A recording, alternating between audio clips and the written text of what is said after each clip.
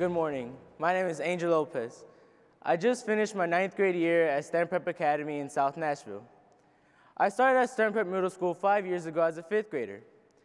I had no idea what to expect, and at the time, I did not really have a vision for my future.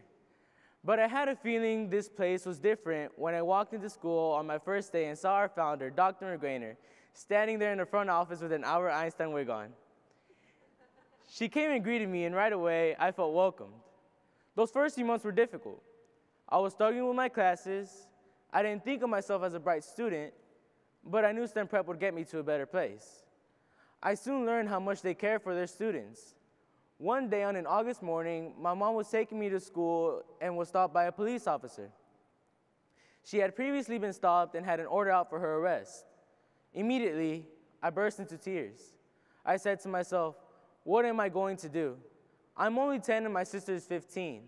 How are we going to take care of ourselves? Dr. McGrainer and our dean, Ms. Valines, came and talked to the police officer because my mom did not speak very fluent English. Thanks to their help, everything went well. STEM Prep knew right away how I was feeling.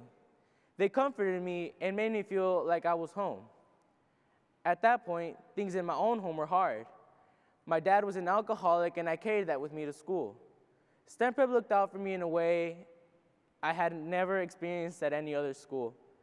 They even brought a police officer to school so I could talk to him and overcome my fear of police officers after what had happened to my mom. It was another reminder that STEM Prep cares about me as an individual. In my second year, I was a bit of a troublemaker, but STEM Prep helped me make behavioral and academic goals.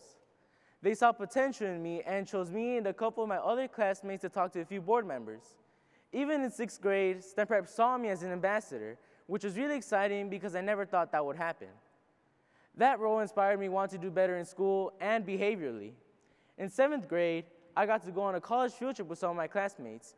We went to Washington University in St. Louis, Missouri. We got to explore the campus and sleep in the dorms of the university. It was amazing, and it gave me a whole new idea of what my future could be.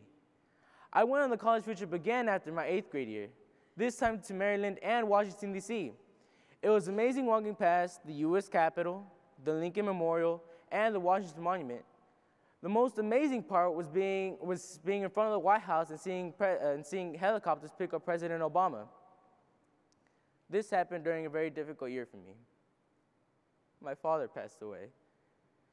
STEM Prep picked me up right away and made me feel better. It was very difficult for me to understand that I didn't have my father anymore, but STEM Prep has always been there for me in every moment, which has impacted me a lot. I just finished 9th grade, my first year of high school.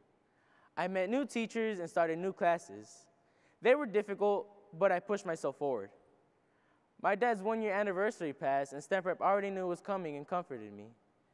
STEM Prep has made me a much better person, and I know now that they will never leave my side. STEM Prep made me believe in my future. I believe that I can be the first person in my family to graduate from college.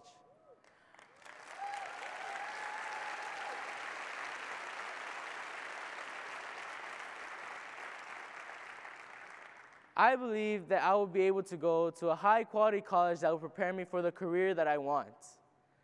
I believe that with a school like STEM Prep, everyone can create a vision for their future. I'm really grateful to my mom for putting me in STEM Prep because STEM Prep cares about me just like she does.